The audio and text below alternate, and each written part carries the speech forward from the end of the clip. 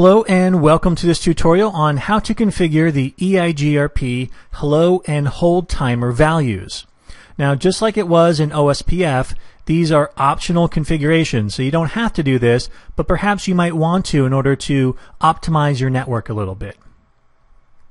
So just a refresher, the hello timer dictates how often hello messages are sent, and the default value depends on the speed of that link, but usually it defaults to 5 seconds.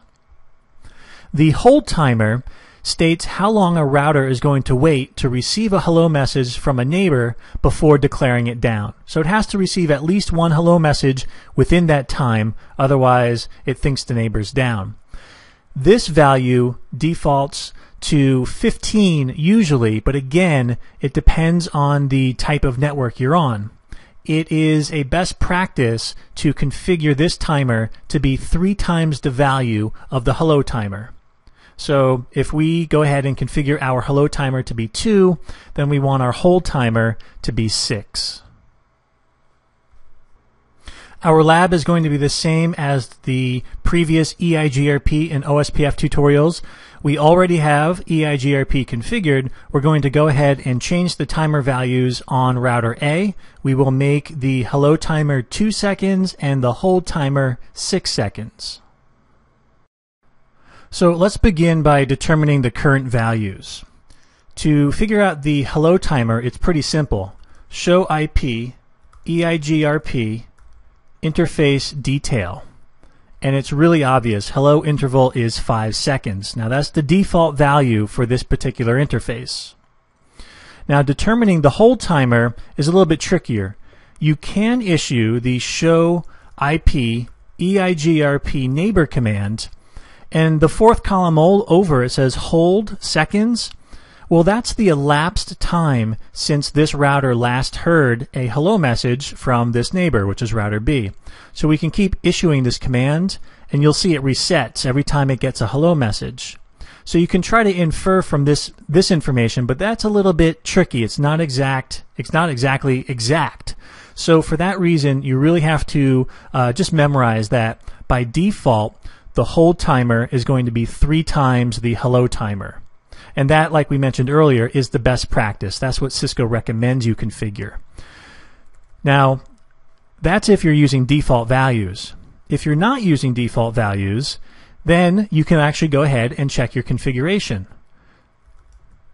Since both of these are interface subcommands, we can check out the running configuration on serial 000, and if you don't see anything there, then you have to assume you're running with the default timer values.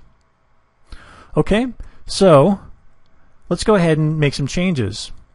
We go into serial 000, and to change the hello timer, the command is IP hello interval EIGRP, and then we have to state our AS number, which is 21, and then the time. So we're going to use 2 seconds. Now to set the hold timer, it's IP hold time, EIGRP, again the AS number, and then the number of seconds. So we'll set this for 3 times 2, which is 6. And that's it. If we want to go ahead and do the quick verification, you can check out the interface running configuration, or if you want, you can go ahead and check out the interface's detail command for show IP EIGRP, and now you can see hello interval is 2 seconds. Okay? Okay, so let's summarize what we covered. In terms of configuration commands, we can issue the IP hello interval EIGRP command in order to change the hello interval, or we can issue the IP hold time EIGRP command to adjust the hold time. Don't forget, in each one of those commands, you have to issue the AS number. We talked a little bit about the default values, and remember, the default value for the hold timer is going to be 3 times that of the hello timer. To verify our work, we can go ahead and check out the show IP EIGRP interface detail command to learn the hello interval. We can check out the running configuration to see if we're using values that are different than the defaults.